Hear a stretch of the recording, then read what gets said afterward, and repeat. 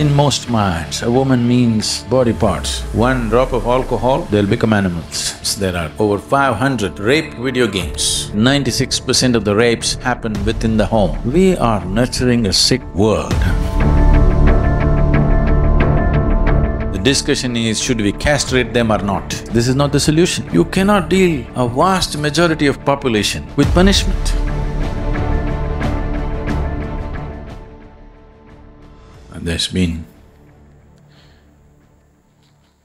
one unfortunate subject which should not have existed, but right now it's become a national debate,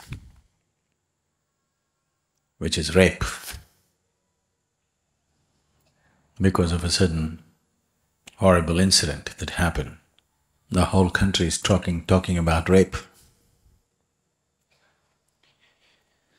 So,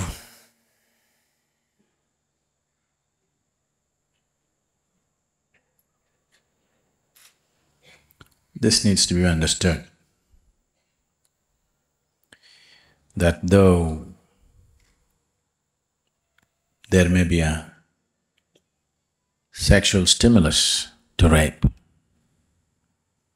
it is not about sexuality alone. It's about the power to possess.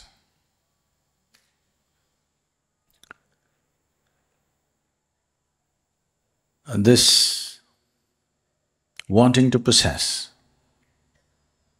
comes from various things. One fundamental mistake that societies have done is somewhere in the minds of the youth, the male youth in the world, we have put the idea that a female is an object, a thing that you can possess. Either somebody's father can give you away, if he refuses, you can take it. It's still there, isn't it, in the background? Somewhere very deep in the psychological structure, there is an idea that a woman is a commodity. If something doesn't have a mind of its own, that's a commodity. So, this probably in some places consciously implanted, in many other places unconsciously implanted, but it's deeply implanted in people's minds. Without taking this away, just one more law, hang the rapist, castrate the rapist, is not going to really produce results. And where does this come from? There is a very wonderful thing in the ancient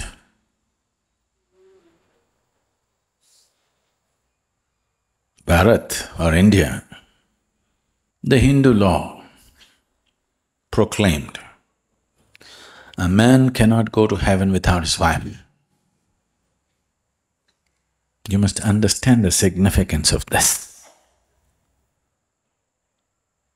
I want you to understand the significance of it. A few thousand years ago, in many ways today, the playing field has been leveled for man and woman not because of any great social evolution, but because of technology. The technological development which has made a woman being capable of participating in many global activities. If there was no technology, if it was a question of your physical strength which carried you from place to place,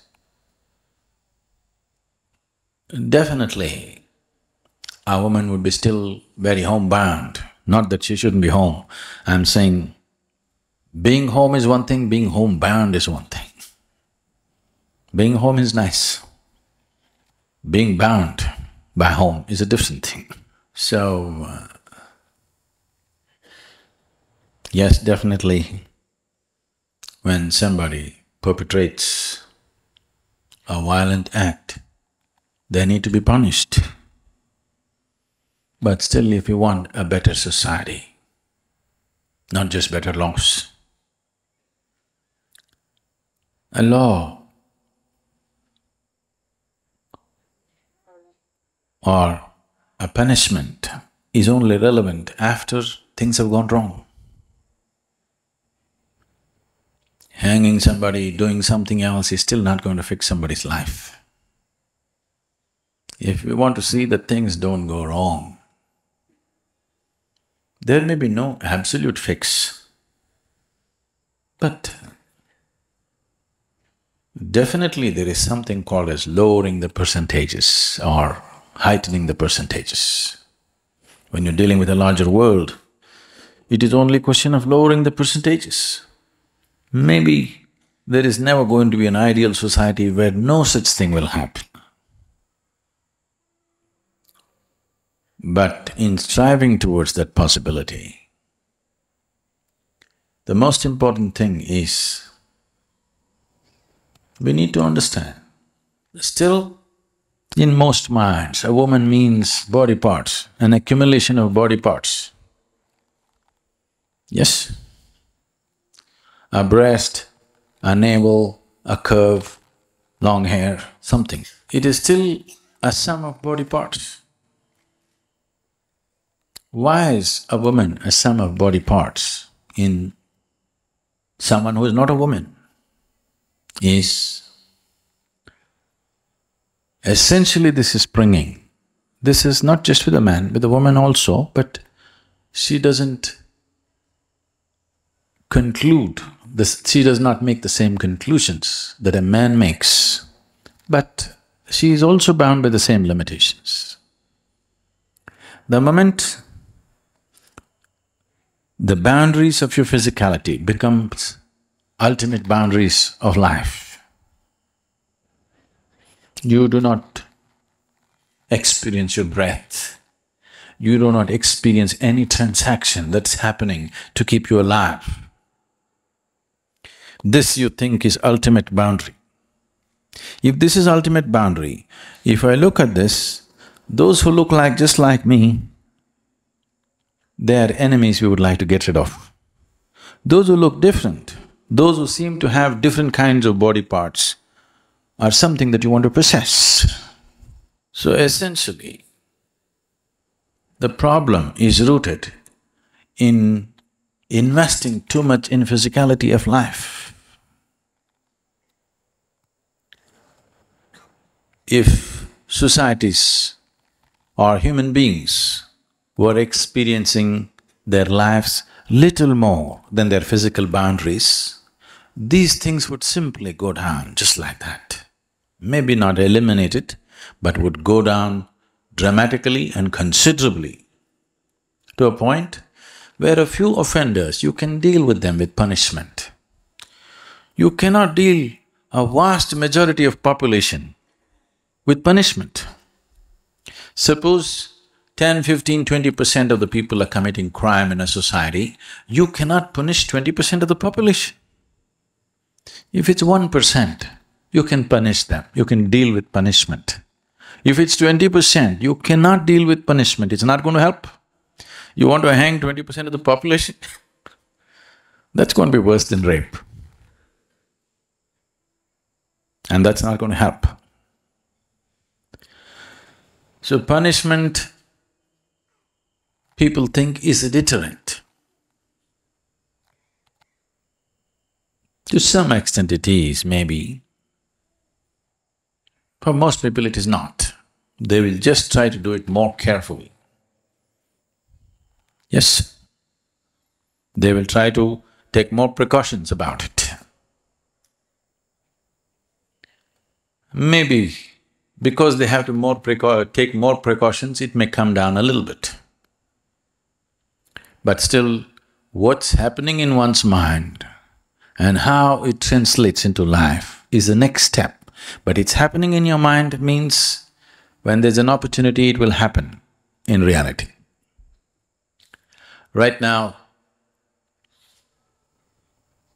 it seems there are over 500 rape video games, very popular. The video games go like this very popular video game goes like this. A mother with two daughters is in a railway station and the video game is about how to rape the mother. If you successfully do it, you'll get one of the daughters. This is a video game, commercially being sold, bought in millions. Secretly, people playing these games in their homes or offices or wherever on their computers. We are nurturing a sick world and we expect it not to happen in the railway station. It will happen. The whole country and the media is on, fine. Attention was needed for this. But if it happened in somewhere, some local place, in some village, in some little town, it would be just one more statistic, or it does not even become a statistic because nobody reports such things. So, the important thing is, this is not about rape, this is about what kind of human beings are we raising. Commerce has taken precedence over humanity. Commerce is not about serving humanity. Humanity is serving commerce. It doesn't matter what you can sell. As long as you can sell it, you're doing great and you have to scale up. So, there is a lot of looking at that humanity has to do. One particular case of rape has brought the consciousness of the nation to a certain brink. Using this, it's time that we look at the essentials of life. Whether the crime or violence or forceful acts are committed against a woman or a man or a child, it's the same thing. It's not… one is not different from the other. If we approve one forceful act, the other one will naturally evolve out of it. This must start from the home situation. If you can force feed your child, you can be forcefully sexed also tomorrow. I want you to understand this. This is how it starts.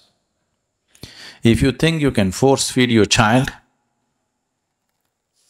force is okay. As long as you get to do what you want to do, then everything else follows. These are the offsprings of that.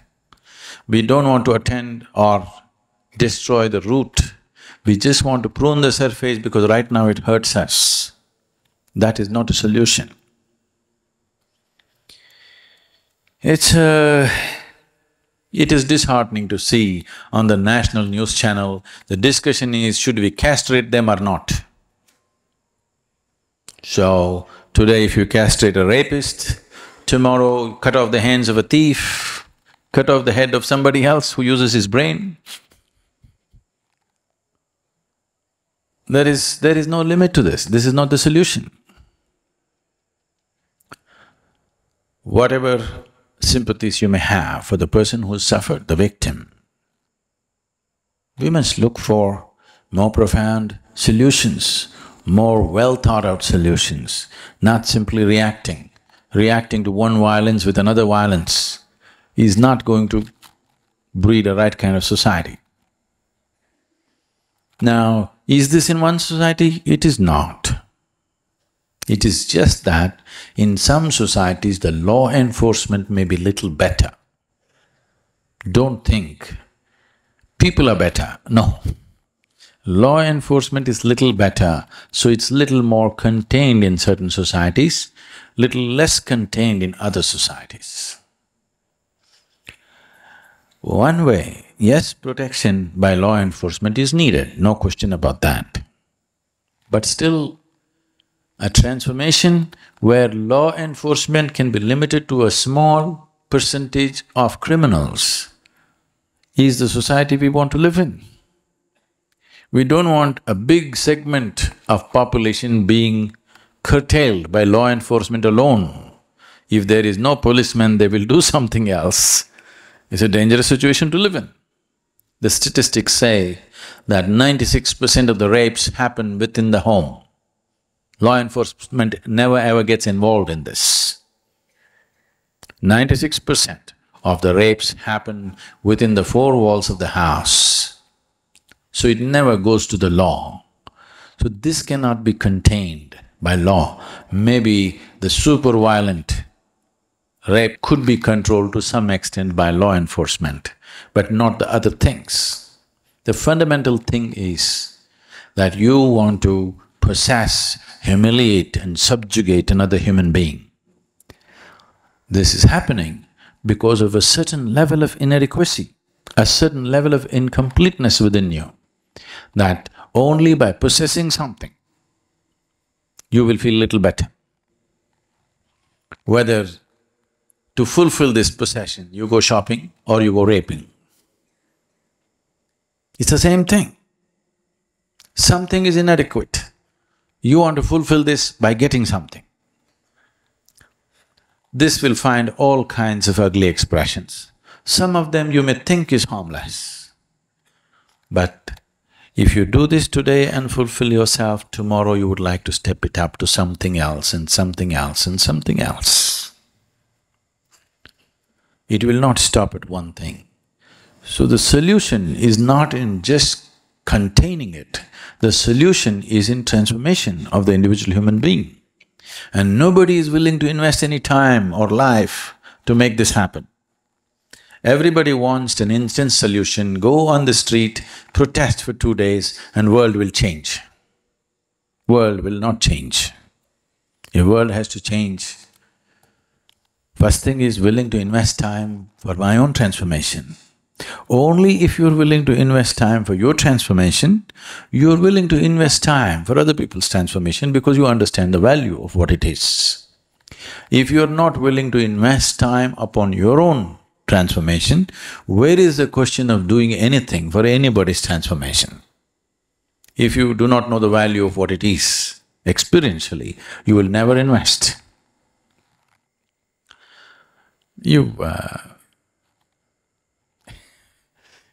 You see this every day, maybe you don't, I do. Every day, morning you get up, you want to do your yoga, but every day there's something more important to do than yoga. Yes, look back in your life, what great things have you done which are so important? There will be nothing great. But when you want to do your morning meditation, you will see there is something more important to do. This means you do not hold human transformation as a very crucial thing. You think it's an entertainment. You think it's a side thing to do. It's not the side thing to do, it is the main thing to do. Transformation is the main thing to do. If we do not transform individual people, you just have to do with a world full of criminals. Some will commit, some will not commit, some will do it on the video game, some will have the courage to do it on the street. Closet rapist or street rapist, not very different, isn't it? Maybe for the victim it's different, but for the world that we live in, it's not different. You're still living with such people, isn't it? So if this has to change, we need to understand that individual transformation is the most crucial thing. If we are not willing to invest on that, we just have to do with what we have, and worse will come. Not that it will not come, worse will come.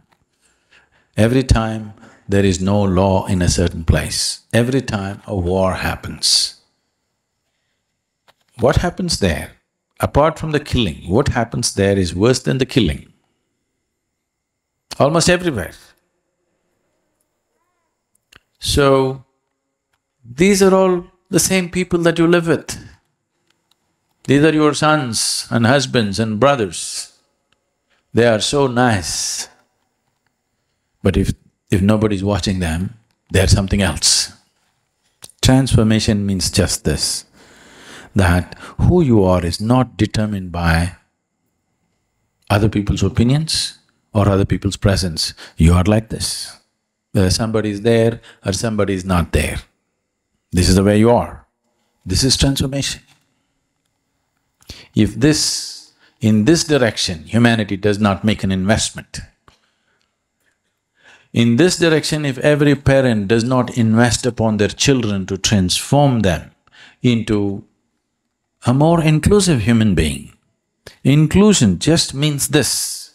Technically, to bring it down to very technical level, inclusion, don't teach it in the name of love, embracing the world, this and that. Inclusion just means this, that who you are is not limited to the absolute boundary of your physicality. It is little more. If it's little more, the very way you walk on this planet, the very way you breathe upon this planet, the very way you exist in this planet will be different, simply because your idea of who you are is beyond the boundaries of your physicality. If this one thing happens to the human being, suddenly he is different in every possible way. So, investing in a spiritual possibility, a possibility beyond one's physicality, is the only ultimate answer there is. But if you want long-term benefits, it's a long-term investment. Short-term, shoot the guy, hang the guy. Well, you will breed another 10 tomorrow. And don't think these rapists or whoever, some horrible creatures who landed from somewhere. Everybody has these drives, but many have cultivated a certain level of discretion where they will not allow their hormones, their urges and their longings to go beyond a certain point. Cultivating this discretion, some people naturally have it to a certain level, some people have a little less of it. Culturally, in terms of home situation, in terms of schools, if this discretion is not brought about, that an individual person is able to employ his discretion, it doesn't matter how hungry you are, how much you're longing, you're able to stop yourself at a point. If this discretion is not taught to every individual, if this is not cultivated, one drop of alcohol, they'll become animals. That's what is happening. Very nice people, one drop of alcohol, they're becoming like animals because their discretion is taken away. They were always animals, controlled. But once you remove the stopper, it goes away. So this is one way. But the more important way is to evolve this human being to a place where he is a being. He is not driven by his body alone. Body is just one aspect of him. If you close your eyes, your body should disappear. All the needs of your body should disappear. It does to some extent for everybody. To what extent is a question of how much have you invested.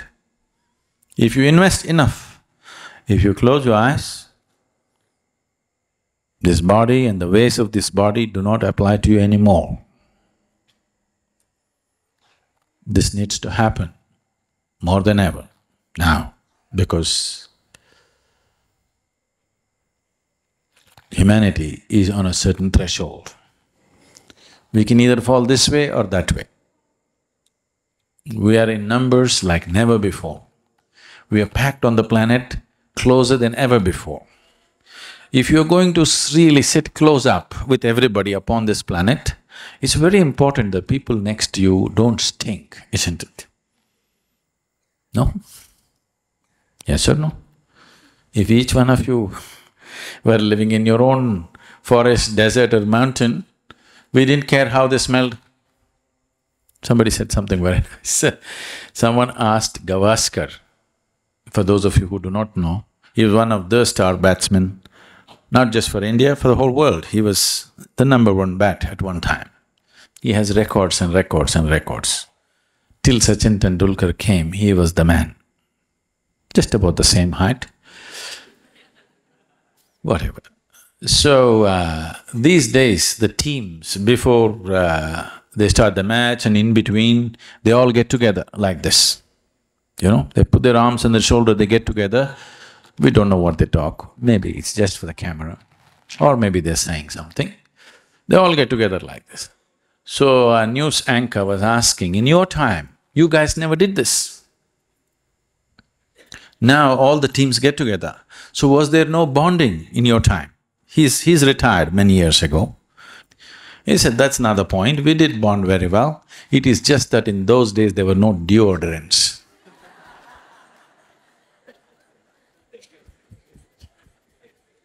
We couldn't come together like that. So we're living very close up. World is getting more and more populated. So it's very important that people who sit next to you are clean and well-behaved, isn't it?